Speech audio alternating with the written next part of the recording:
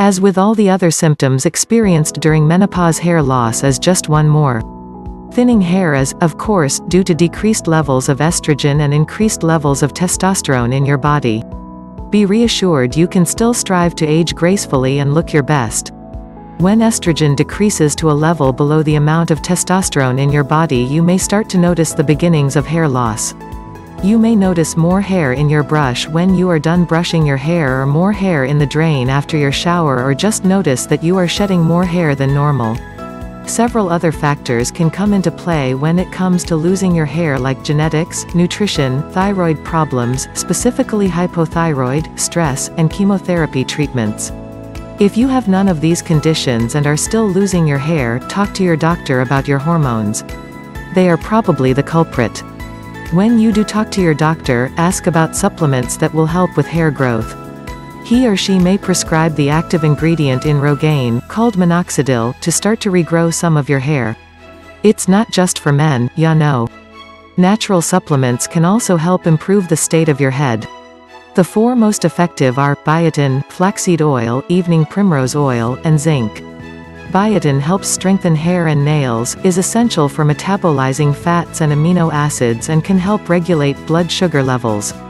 When blood sugar levels are not within normal limits, the body produces an excessive amount of the male hormone dihydrotestosterone, or DHT.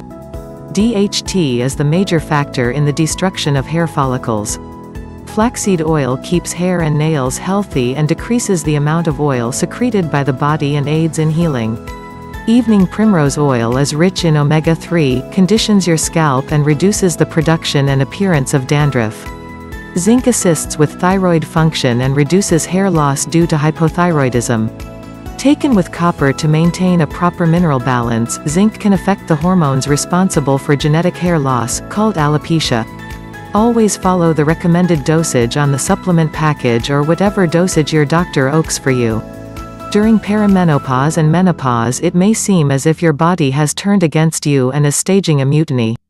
But in reality, this is a time for you to embrace the new you and learn to enjoy the newest phase of your life. The phrase, "you're not getting older, you're getting better," is so true.